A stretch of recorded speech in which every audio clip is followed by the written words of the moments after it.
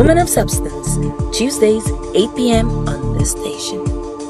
Well, this is a continuation of last week's edition, where one of Nigeria's finest took us through her special moments, from farming in Edo State to selling jewelry in Gata, that's in the heart of Lagos, while waiting to achieve her dream of being a sports journalist. Well, let's find out more about Mrs Aisha Falode, a woman who followed the Nigerian team to Japan, Korea 2002.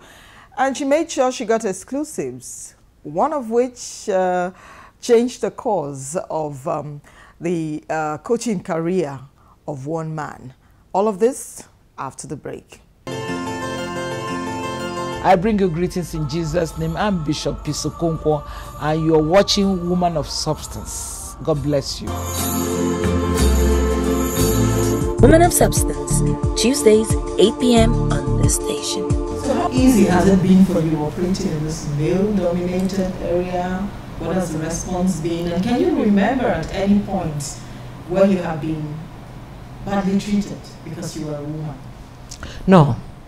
It has never happened. It has never happened. I told you when I started, it was with a lot of skepticism from my male colleagues.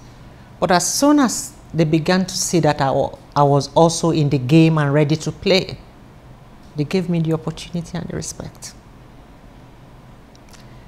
You have to really be hardworking. In Mali 2002, the Africa Cup of Nations in Mali, I had gone ahead of everybody else to get the arrivals of the team. That was One Nations Cup that the Super Eagles of Nigeria, and the way and manner they prepared for that competition was very controversial in terms of planning, execution, and even the performance.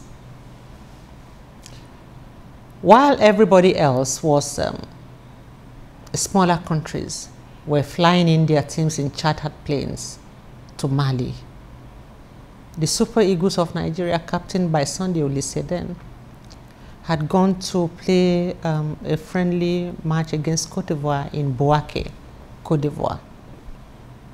I was at the airport. I had seen Algeria coming in a chartered aircraft. I had seen a couple of other smaller countries.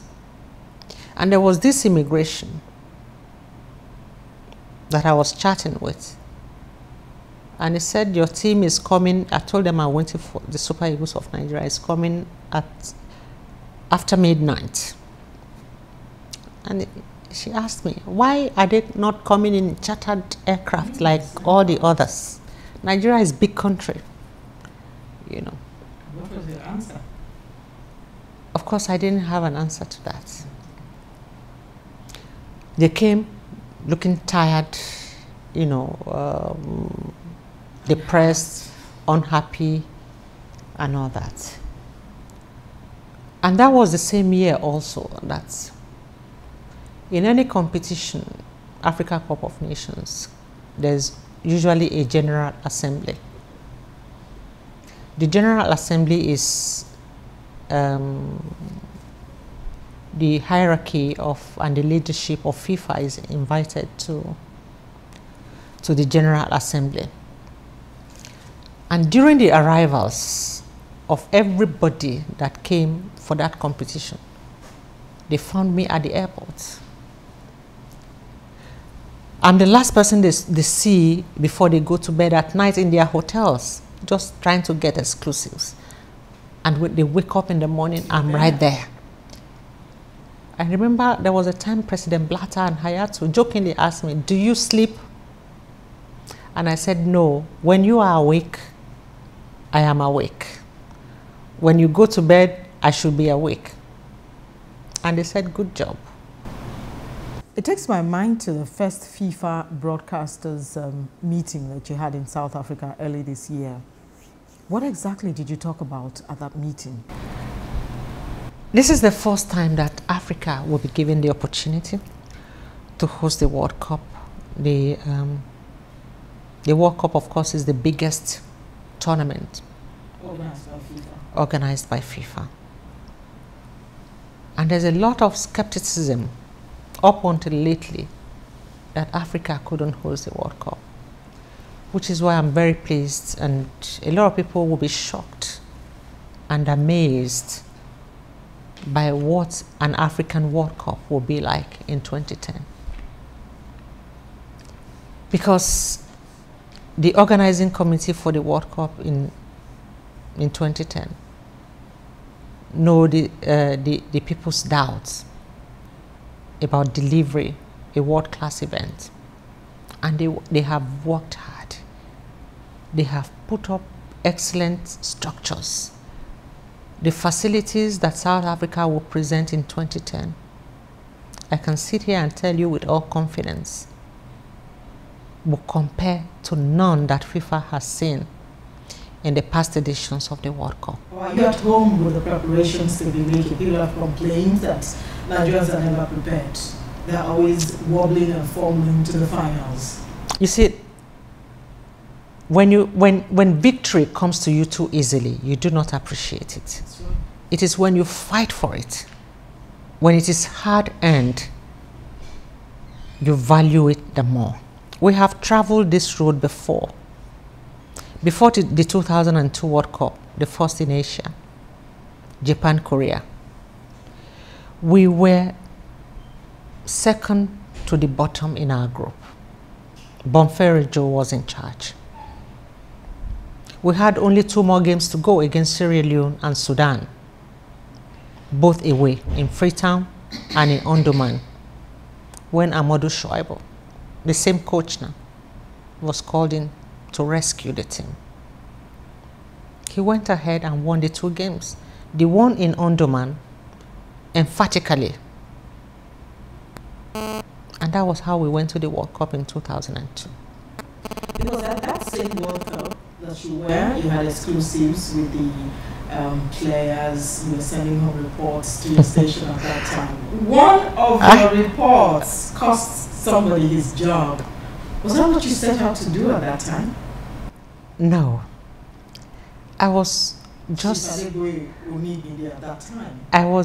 there to report what was happening. That is the job of a journalist, and also investigate why those things were happening. Korea, Japan was very emotional for me. I was staying in the hotel, same as the team.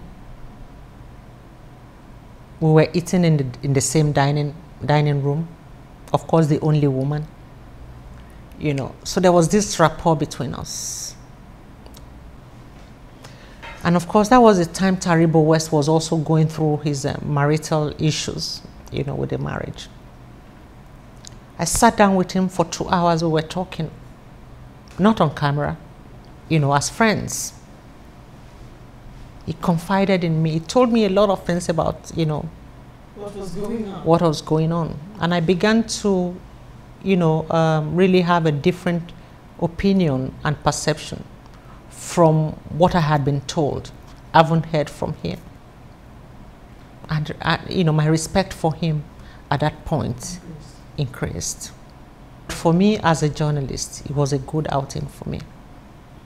Following the team about, and also getting to know, you know, how the mind works for them before a game, during and after. And then also seeing them, you know, being with them in a relaxed mode where the focus is not the game, just to chill, chat, and have a conversation. The controversial reports that you sent back home from Korea, Japan. That was just a part of being, you know, being a journalist. It was not, my intention was not to get anybody out of their job. My intention was just to report what it is that was going on with our team in faraway Japan. And I'm sure it's one of your memorable moments. It is, definitely. Let me shift your gaze now to the Falcons. They've not been able to hold their own outside this continent. Why exactly is it that way? Even in the continent, the dominance of Falcons has been challenged. It's been long in coming. We've always had a strong rivalry in women's football between Ghana and Nigeria. But even the challenge now is not from Ghana. It's from far away Equatorial Guinea. Guinea. Yeah. The point is that the women's game, as in the men's game, is being it's not been given enough attention and care. A lot of people who have put in their money to sponsor the women club is they're doing it as charity. You know, you're just putting money into the clubs without getting anything in return. This is a women's game that does not enjoy any kind of sponsorship. So that has kind of affected the game. Whereas where you have a sponsorship of the Premier League that is for men in tune of billions of naira, you cannot say the same for the women's. And I think that the people who have managed the women's game before now, you have to have a business sense, you know, a business orientation. To know what you're doing. To know what you want to do, and have, before you are given the responsibility, you have to have a strategy, a plan of how you want to turn it around. But I think a lot of people are just given the responsibility without even having an idea of what they want to do with the women's game, other than they want to travel for competition, you know, they want to earn their ESTA code, not having an idea of what they want to do to increase the fortune of the women's game. And we have a lot of potentials. There have been reports about sexual harassment in the camps of these female football teams. Confirm to us that these kind of things happen and it affects their output at competitions. You know, until these things are proven, they remain what they are, rumors. I do not have any, I do not have the facts,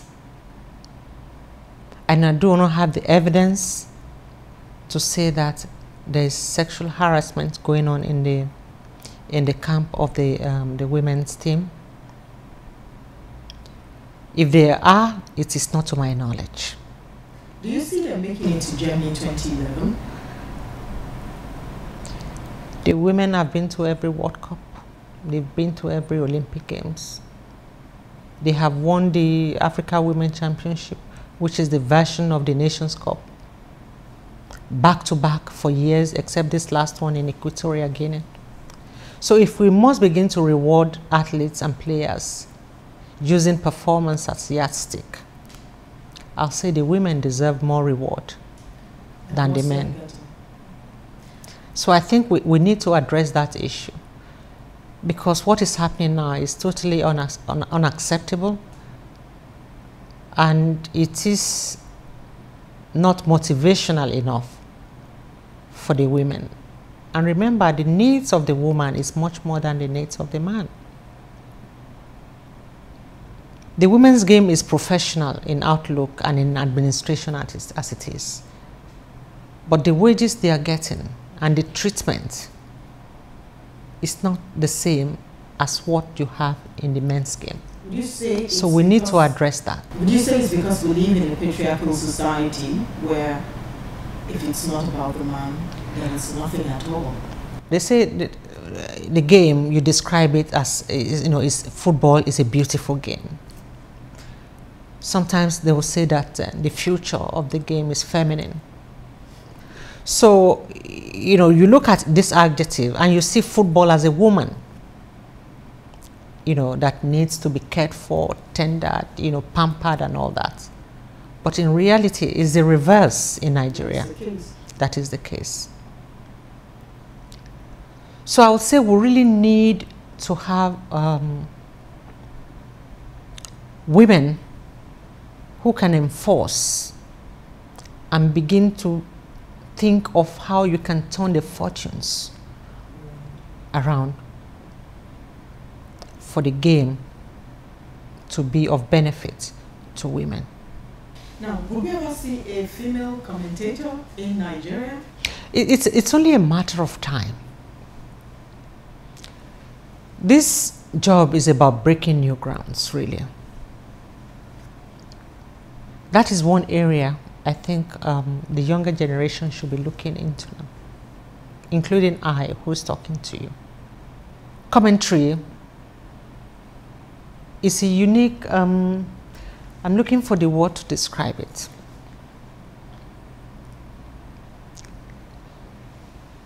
You are in a position to be the eyes of millions of audience at once in a game.